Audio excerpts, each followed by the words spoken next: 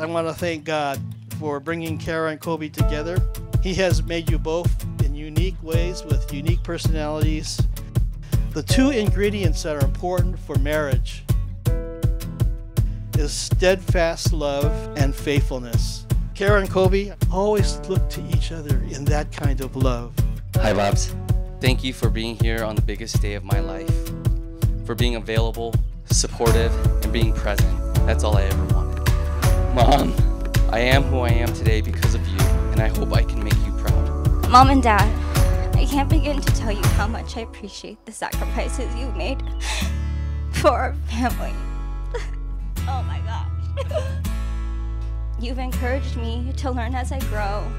I love you both. Colby, God really does work in mysterious ways. Kara, our long, crazy, unexpected journey has led us all down to this moment. I had no idea it would be you, that it was you all along. I'm so grateful for the lessons and memories God has given us along the way. I, as a minister of the gospel of Jesus Christ, declare that they are husband and wife. Oh, I'm sorry, there's one thing I forgot. You may now kiss my daughter.